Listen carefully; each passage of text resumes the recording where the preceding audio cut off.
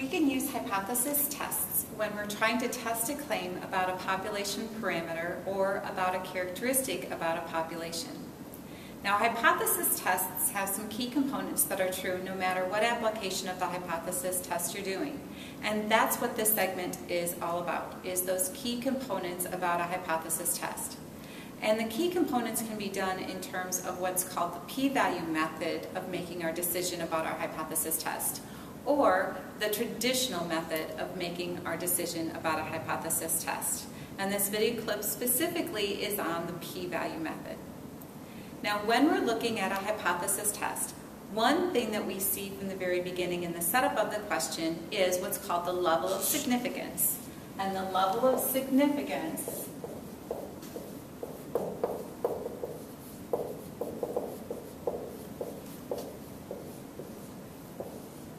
is usually stated in the question and denoted by the Greek letter alpha. And it is the level at which we're willing to make what's called a type 1 error, where we would reject the null when in fact it was really true. So that's your type of error that we're willing to do with the level of significance. Typically, the level of significance is decimal values such as 0.05 or 0.10, values around in there, that we're willing to make that type 1 error like 5% of the time or that sort of situation. Now, the other parts of a hypothesis test to start with is to actually set out in sentence form what it is that you're testing with the claim. And to do that in an organized manner, in a way that people can understand what it is that you're talking about, we set up what are called the null and alternate hypotheses. The null hypothesis is denoted in H sub 0, and the alternate hypothesis is denoted with an H sub 1, or sometimes you'll see it as an H sub A being the first letter of the word alternate. So these are the designated ways that we can symbolize to someone what our null hypothesis is and what our alternate hypothesis is. Now, in our null hypothesis, if we're testing a claim about a parameter of a population, we'll use the symbol for the population parameter and then an equal sign and then a numerical value up here. So we'll have our whatever our parameter is.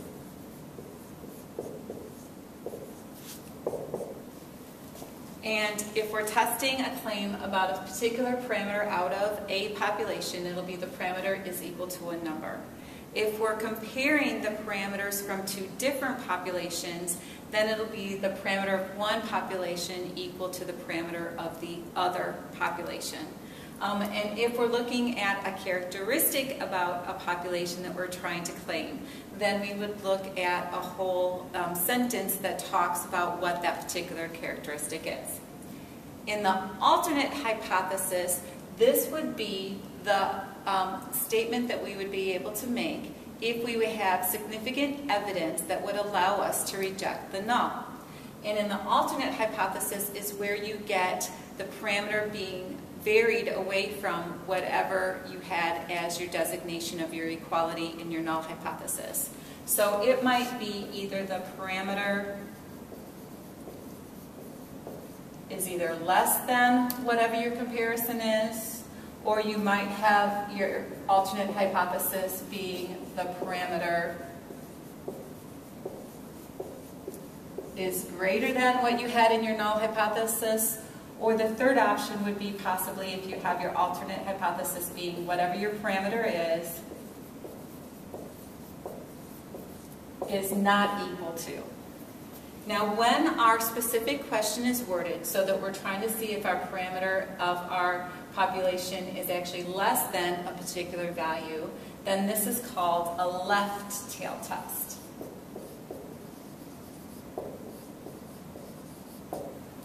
If we have in our alternate hypothesis that it has a greater than within the alternate hypothesis, it's a right tail test.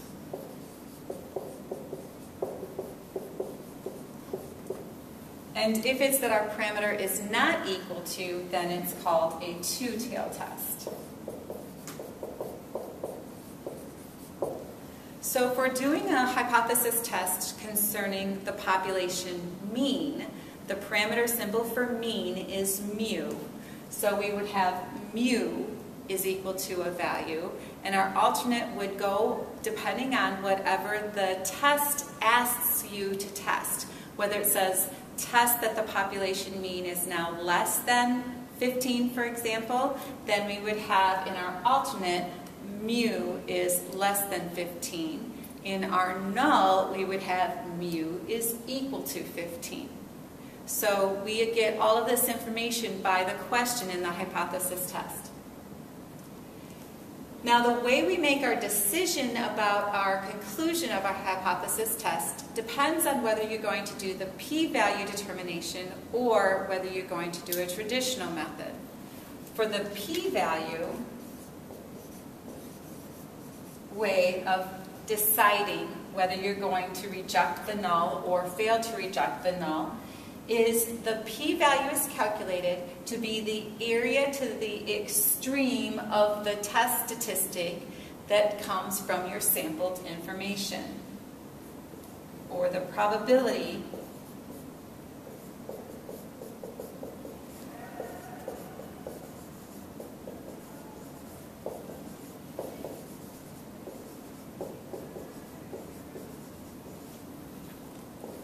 So p-value, the probability being to the extreme of the test statistic.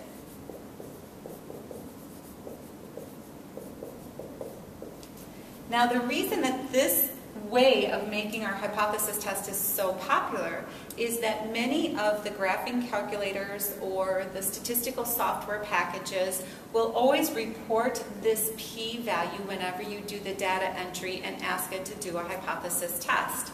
So while it seems like it would be a hard thing to find, many times it's actually just a reported value to you. And so we can make our decision by just comparing the p-value being to the extreme of the test statistic with the alpha and seeing what that comparison gives us. If our p-value is smaller than our alpha, no matter what test we do, whether it's a left tail, a right tail, or a two-tail, because that would be taken into account when the software package reports the p-value to you. If the p-value is smaller than your alpha, you reject the null. If the p-value is not smaller than your alpha, you fail to reject the null. So if the p-value is smaller than your alpha, then you can reject the null hypothesis. If it's not smaller than your alpha, then you cannot reject the null. So it's a very easy comparison from something that your statistical package will report to you or your graphing calculator will report to you.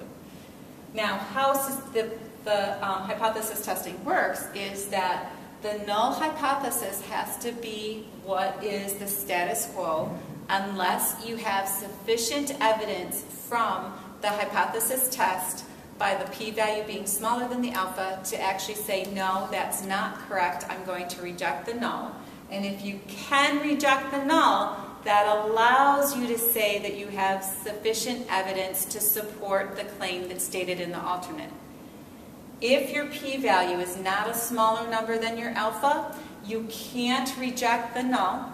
So you say that you cannot reject the null, and so you do not have sufficient evidence to support the claim of whatever the alternate says. So you're kind of stuck with the null unless you have sufficient evidence by your p-value being smaller than your alpha to reject it. And then, and only then, would you be able to say you support the alternate claim. And always remember, when you're going through and you're giving the final result for your hypothesis test, you want to write out your answer in sentence form, and you want to state it in the specifics of the question, making sure that you also state at what level of significance the hypothesis test was done.